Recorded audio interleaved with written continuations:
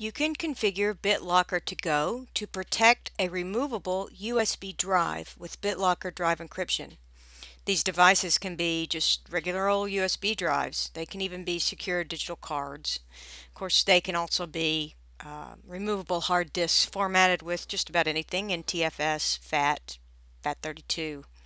It's like BitLocker, only you have to encrypt the USB drive and not the entire hard disk.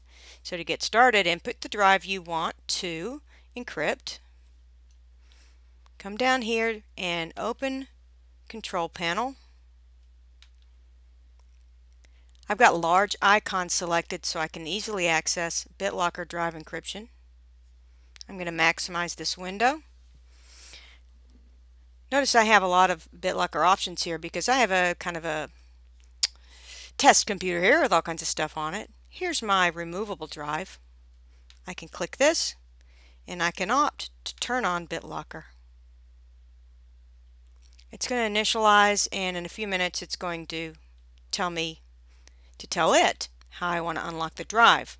I'm going to choose a password because I don't want to involve a smart card, and I'm going to type it twice.